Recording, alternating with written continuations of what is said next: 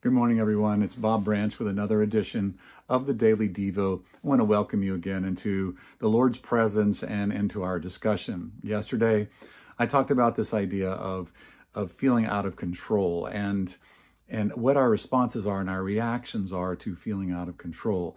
Now, Jesus actually addresses some of these things in a fairly simple and straightforward way in terms of what's going on, inside of us. One of the ways that we can understand what's going on inside of us is by what comes out of us. And that is simply what ends up coming out of us in terms of what we say and our self-talk and our talk to others and the different things that we talk about, the different things that we're interested in, but in particular, the things that come out of our mouths. And so the Lord said it this way in Luke 6:45. He said, "The mouth speaks what the heart is full of." The mouth speaks what the heart is full of. Or some of the older translations would say it this way: out of the overflow of the mouth, the heart speaks. So you find out kind of what's going on inside of your heart by what's coming out of your mouth. And so I find this curious because as I'm talking with different people, I find that there's all this angst and anger and frustration that's coming out. I find that there's actually a bit of an edge to people that there wasn't before, that there's a bitterness and all of these different things. And I think it's easy to blame the pandemic, but the pandemic isn't the culprit of this whole thing. It's something that's coming from the pandemic. And I believe that it is our lack of the sense of control. And because we as Americans, we've experienced a sense of control for a good long time. We've had a long run, several hundred years at least of that. And so we're used to having our freedoms, and these things are encroaching on our freedoms, and it's pretty uncomfortable. It's pretty frustrating, but you put 6 months on that, which we've got just about right now. You got 6 months of that kind of stuff, and now people are pretty frustrated. People are they feel inconvenienced. They feel angry. They feel like you can't tell me what to do. And I find these different kind of attitudes, quite frankly, everywhere. So we feel out of control. We feel inconvenienced. There's attitudes that come from that. And as I said a couple of days ago, that we had, and perhaps that in the midst of this whole thing, in the midst of feeling out of control, that we miss the grace of God, that somehow that just goes beyond us. And because we miss it, because we've not come back to the cross, because we've not come back to grace and lived in God's generosity and his love, because of that, what ends up happening is we could get what I call judgy. I never used that word before until this pandemic season, but judgy is kind of an interesting word, that we get real judgmental toward people and toward ideas and toward politics and towards politicians and toward other Christians who don't take the same opinions, anybody that doesn't take the same opinions that we do, because obviously the opinions that we have about everything are the right opinions, because nobody picks the second best opinion. That's the way it is. It's that way with theology. It's that way with worship. It's that way. Nobody picks the second best way of thinking about something, and they pick the best way that they perceive it is. It doesn't matter if it is or not. It's what they have chosen. And that's the way that it is for you and me. So we get judgy, we get critical, we get embittered, we get divided, we get opinionated, all these different things. And I want to say, when you get Christians in that kind of space, my word to that is, yikes! That is not the place that God wants any of us. But what's ended up happening is, I think that this season has flushed some things out inside of us that the Lord says, hey, I want to work with you. I want to work you out of that. So would you let me work with you out of that?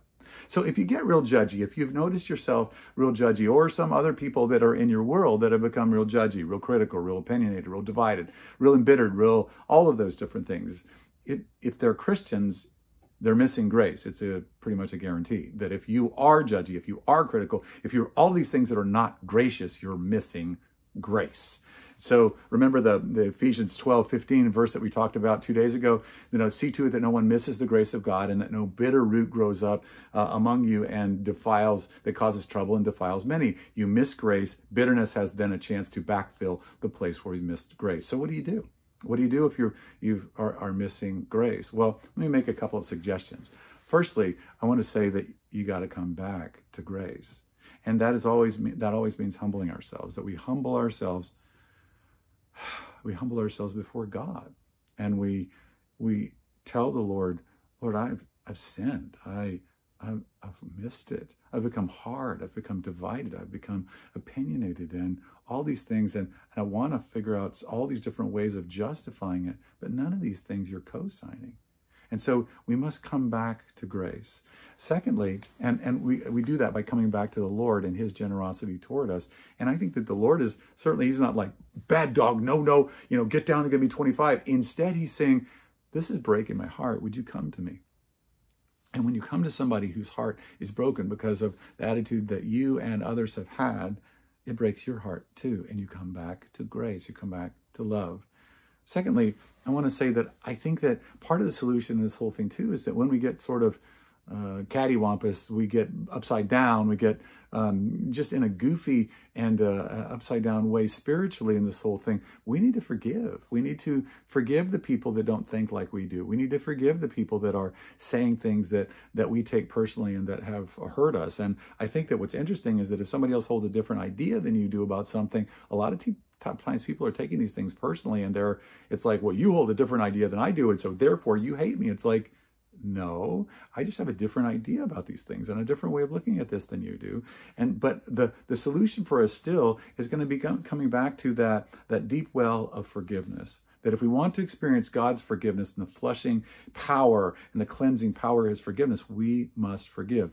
Jesus is very clear about this. There's nothing ambiguous at all about it. So we forgive.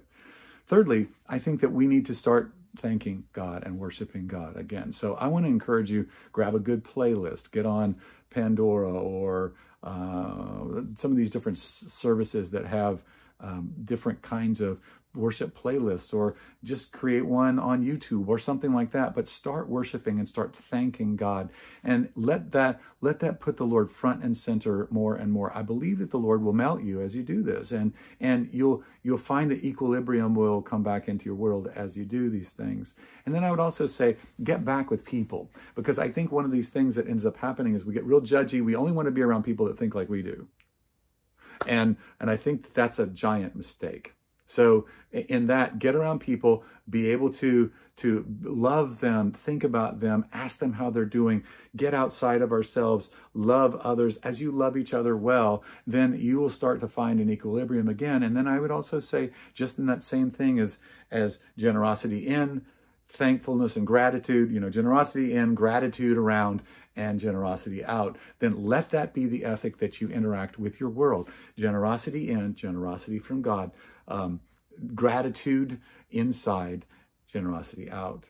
As you do these things, I think you'll find that your equilibrium will return to you, and you won't be trying to find different ways that you can feel less out of control, but instead you could say, Lord, I believe that you are still on the throne, that you still are ruling and reigning in your universe, and that I trust you in the midst of what's going on, even if I don't like it, even if I feel like I have less control than I'm used to, I still can trust you, and I do.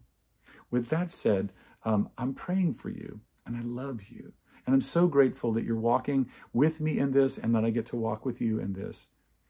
I look forward to being able to discuss and to ponder these different things more with you as we go forward. Thanks so much for tuning in, and have a terrific weekend.